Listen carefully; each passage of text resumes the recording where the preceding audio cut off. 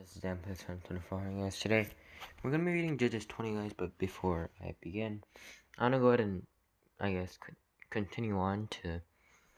I'm gonna go ahead and read it, but at the same time, it is pretty long. But I hope that you guys really stay through, and I hope that you guys really enjoy the video. And other than that, guys, if I mispronounce any of these words, I'm gonna go ahead and apologize right now because I'm not exactly an expert, but yeah. So guys, if you guys want to go and read along, you guys can go ahead and go to BibleGear.com, or you guys can go ahead and go your own Bible. I don't really care how you guys want to do it, but let's get started. Judges 20, New International Version, NIV. The Israelites punished the Benjamites. Then all Israel from Dan to Beersheba and from the land of Gilead came together as one, and assembled before the Lord in Mitzvah. The leaders of all the people of the tribes of Israel took their places in the assembly of God's people, 400,000 men armed with swords. The Benjamites heard that the Israelites had gone up to Mizpah. And the Israelites said, "Tell us how this awful thing happened." So the Levite, the husband of the murdered woman, said, "I and my concubine came to Gibeah and Benjamin to spend the night. During the night, the men of Gibeah came after and surrounded the house, intending to kill me. They raped my concubine, and she died. I took my concubine, cut her into pieces, and sent one piece to each region of Israel's inheritance, because they committed this lewd and outrageous act in Israel. Now all you Israelites, speak up and tell me what you have decided to do." All the men rose up together as one, saying, "None of us will go home. No, not one of us will return to his house. But now this is what we'll do to Gibeah. We'll go up against it in the order decided by casting lots. We'll take 10 men out of every 100 from all the tribes of Israel, and 100 from 1,000, and 1,000 from 10,000 to get provision for the army.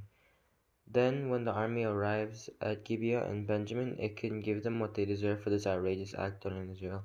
So all the Israelites got together and united as one against the city. The tribes of Israel sent messengers throughout the tribe of Benjamin, saying, "What about this awful crime that was committed among you? Now turn those wicked men of Gibeah over to us, so that we may put them to death and purge the evil from Israel." But the Benjamites would not listen to their fellow Israelites. From their towns they came together at Gibeah to fight against the Israelites. At once the Benjamites mobilized 26,000 swordsmen from their towns, in addition to 700 able young men from those living in Gibeah. Among all these soldiers were 700 select troops who were left-handed, each of whom could sling a stone at a hair and not miss. Israel, apart from Benjamin, mustered 400,000 swordsmen, all of them fit for battle. The Israelites went up to Bethel and inquired of God. They said, "Who of us is to go up first to fight against the Benjamites?"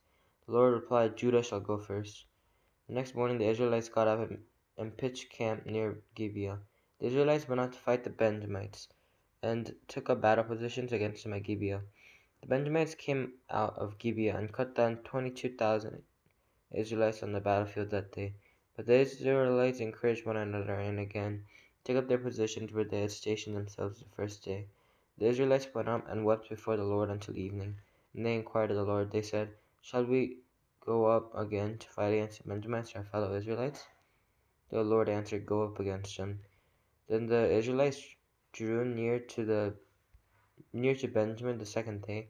This time when the Benjamites came out from Gibeah to oppose them, they cut down another 18,000 Israelites, all of them armed with swords. Then all the Israelites, the whole army, went up to Bethel, and where they sat weeping before the Lord, they fasted that day until evening, and presented burnt offerings and fellowship offerings to the Lord. And the Israelites inquired of the Lord. In those days the ark of the covenant of God was there, with Phinehas son of Eleazar the son of Aaron, ministering before it. They asked, "Shall we go up again to fight against the Benjamites, our fellow Israelites, or not?" The Lord responded, "Go, for tomorrow I will give them into your hands." Then Israel sent an ambush around Gibeah. They went up against the Benjamites on the third day and took up positions against Gibeah, as they had done before. The Benjamites came out to meet them and were drawn away from the city. They began to inflict casualties on the Israelites as before, so that about 30 men fell in the open field and on the roads, the one leading to Bethel and the other to Gibeah. While the Benjamites were saying, "We are defeating them as before," the Israelites were saying, "Let's retreat and draw them away from the cities to the roads." Sorry guys. All the men of Israel moved from their places and took up positions at Baal Tamar, and the Israelite ambush charged out of its place on the west of Gibeah. Then 10,000 of Israel's able young men made a frontal attack on Gibeah. The fighting was so heavy that the Benjamites did not realize how near disaster was.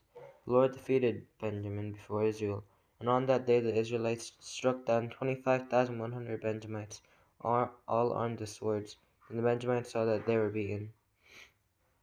Now the men of Israel had given way before Benjamin, before they relied on the ambush they had set near Gibeah. Those who had been in ambush made a sudden dash into Gibeah, spread out, and put the whole city to the sword. The Israelites had arranged with the ambush that they should send up a great cloud of smoke from the city, and then the Israelites would counterattack. The Benjamites had begun to inflict casualties on the Israelites, about 30, and they said, "We are defeating them as in the first battle." But when the column of smoke began to rise from the city, the Benjamites turned and saw the whole city going up in smoke. Then the Israelites counterattacked, and the Benjamites were terrified, because they realized that disaster had come on them. So they fled before the Israelites in the direction of the wilderness. They could not escape the battle, and the Israelites who came out of the towns cut them down there. They surrounded the Benjamites, chased them, and easily overran them in the vicinity of Gibeah on the east. 18,000 Benjamites fell, all of them valiant fighters, as they turned and fled toward the wilderness to the rock of Rimmon. The Israelites cut down 5,000 men along the roads. They kept pressing after the Benjamites as far as Gidom, and struck down 2,000 more.